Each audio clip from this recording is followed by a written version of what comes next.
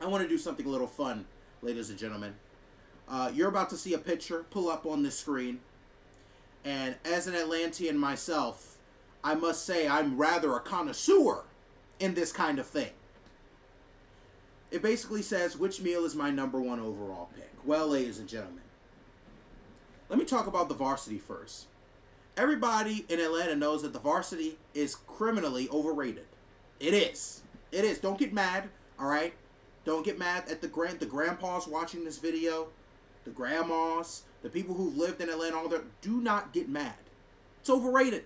It just is. It's no longer in its prime, right? It's like what LeBron's going to be at 60 years old playing basketball, essentially, right? Probably still pretty good. Probably going to be really good. Probably still be in shape. But it's just not the same. Not the same. Then going to Chick-fil-A. Everyone eats Chick-fil-A. I feel like everybody orders that chicken sandwich. I mean, there's a Chick-fil-A at my school at North Carolina A&T. There's a Chick-fil-A on every corner in almost every state in the United States, it seems like.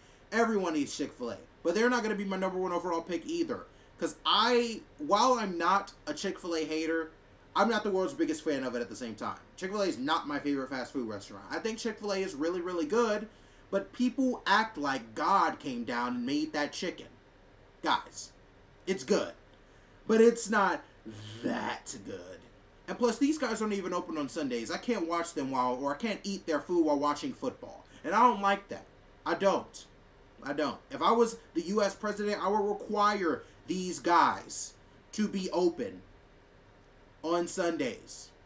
Now, go ahead, open at 1 o'clock. I know a lot of you are going to say, well, they go to church. Name me a church service that lasts 24 hours. I'm waiting, because you don't have one. These guys will be open at 1 p.m. on Sunday, right in time for me to catch a chicken sandwich while watching the Atlanta Falcons probably choke a 20-point lead. Now, going to American Deli. See, you guys probably don't think I know my staples, but trust and believe me, don't let my glasses, my shirt, and my nerdy look fool you. I know bangers when it comes to things like this. I know bangers. Your boy's a rather big back. I don't know if you can tell, but this is a heavy-set man you're looking at here. Now, granted, this is a very handsome, elegant, heavy-set man you're looking at here, but this is a heavy-set man here. I'm a connoisseur for good food. A connoisseur. I know it all when it comes to this kind of thing.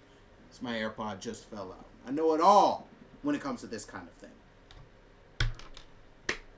Which is how I know that American Deli is also slightly overrated. Slightly. Still really good. It can hit.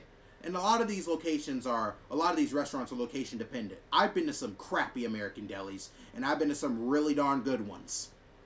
But nonetheless, my #1 overall pick is Waffle House. Waffle House is fantastic. It's the best restaurant to ever grace the planet. I will forever love Waffle House. Waffle House, you have my whole heart. You're my Pookie Bear, all of that stuff. I love it. I love it. Once again, if you want to know where good food is at, ask your guy. Ask this handsome, elegant, educated man you're looking at on the screen with his beautiful smile and pearly white teeth and nerdy-ish glasses. Ask me. Trust me. I know bangers.